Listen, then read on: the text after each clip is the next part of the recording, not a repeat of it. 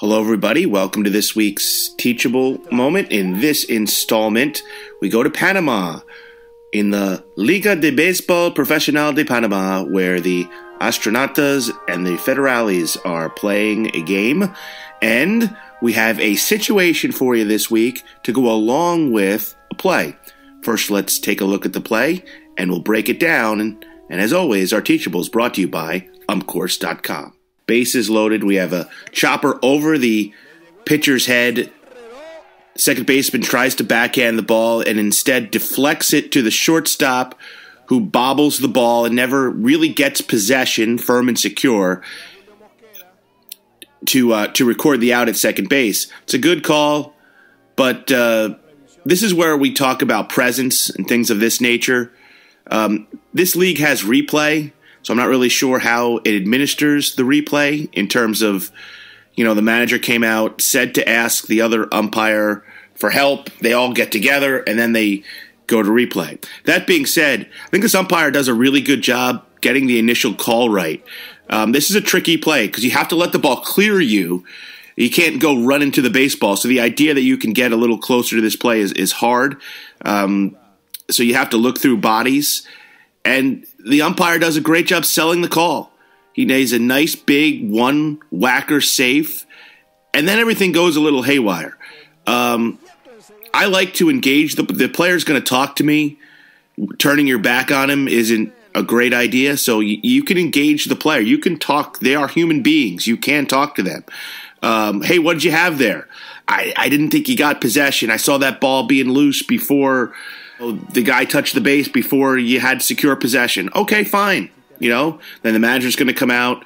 But just ignoring and turning your back on the player, it's not a great look. It makes the players think that you can't communicate. And when players think you can't communicate, you're going to have a harder time dealing with that. That being said, we get this call right. This call is 100% correct. But just understand that the situation handling in the aftermath can be important to how you're perceived as an umpire. Everything was calm, and when players come at you and talk to you in a calm way, it's not the worst idea in the world to respond, and because otherwise they're gonna give you a harder time than you really need. So let's get on to the next portion of our play, which is situational handling. We're going to have a rain situation coming up as it's going to begin to rain. And we don't really do a great job in handling the rain situation. We allow the manager to dictate how things are. So when we get a rain situation, the first thing we want to do is we want to communicate with the pitchers and catchers. Make sure that they understand if there's any issue, let us know. We'll fix it. We'll do the best we can. We also want to stay ahead of the rain, if we can. Put turfus any place where there's a little sparkle on the field. And instead, what happens in this game is the umpires don't get ahead of it, and this is the result.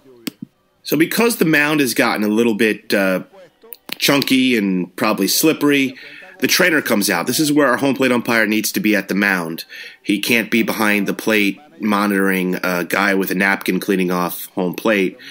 Need to be at the mound here, and you need to be communicating with the pitcher. Is there anything we can do? Can you want a little diamond dry out here?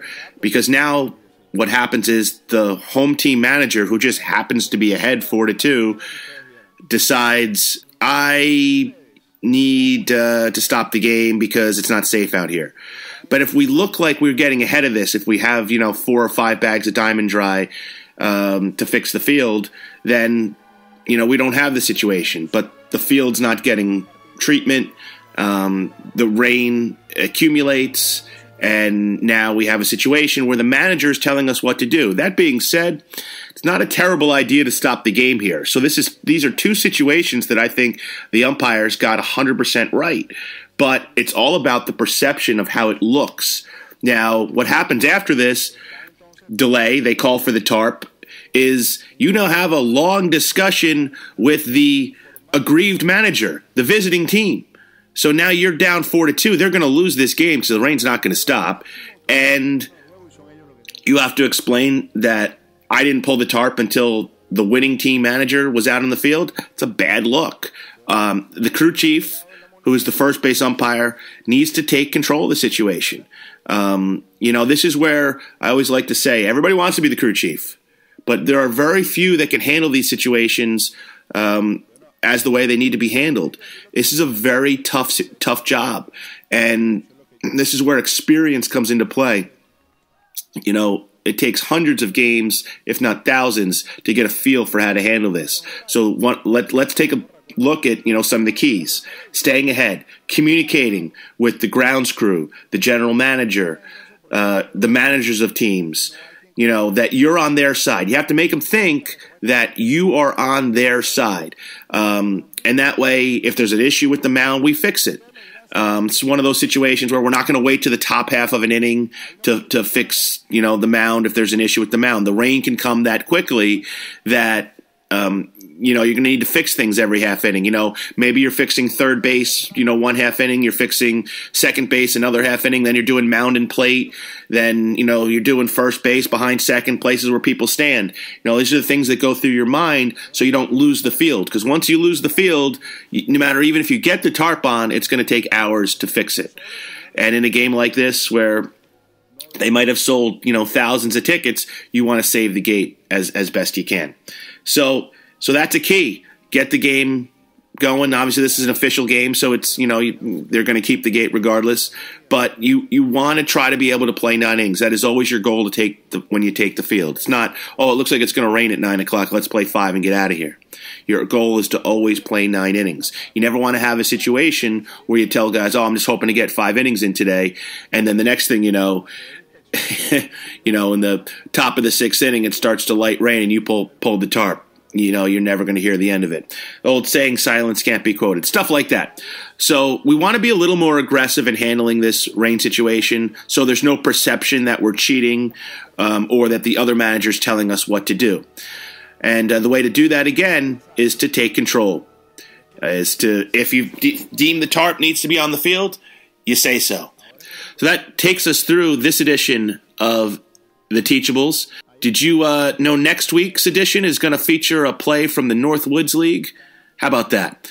So the North Woods League, the Prospect League, the West Coast League, you can get a job if you go to the Ump Course. Find it at umpcourse.com. Tell them Close Call Sports or tmac sent you, and you're going to get a free gift at the camp. Once again, umpcourse.com, the only place where 1 out of 7 minor league umpires are from. It's the North Woods League, and the only way to get a job there is to go to umpcourse.com. We'll be getting a lot of plays from you guys. We do appreciate it. We're selecting some, and we're going to use them in our Teachables. If you have a play that you want us to discuss, tweet us at Umpire Ejections or email us at info@closecallsports.com. Have a comment on the video. Let us know in the comment section below. Like the video, share the video, or tell a friend about us. And we'll thank you so much for supporting all of us here at Close Call Sports. Until next time, happy umpiring, everyone.